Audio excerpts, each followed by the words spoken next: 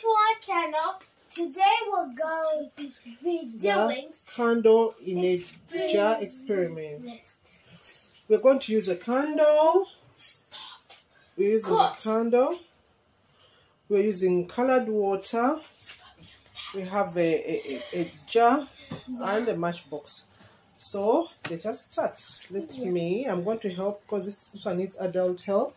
Now my mom is going to put a match on this candle. So we already have our colored water here in a jar, in a dish. Allowed to touch matches, only adults. Yeah. And so never do it without adult people's permission. I have my mom's permission. Say hi, Mom. Hi. Stop talking. So this is our candle. Yeah. Which is lit. You can see it. You can see the candle is here in my hands. So we put it here. Please stop talking. Make it feel very fun.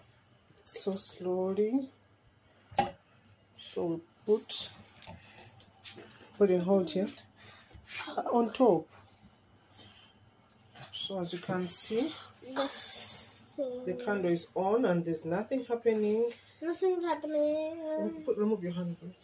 So you see what's happening now. The candle is off and you can see there's water. There's water there. Blowing on the glass. So as you can see, guys, the water is rising higher and higher and higher. No, it's not. It's only rising that much. And it's up to that.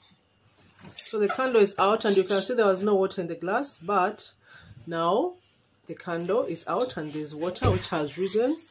So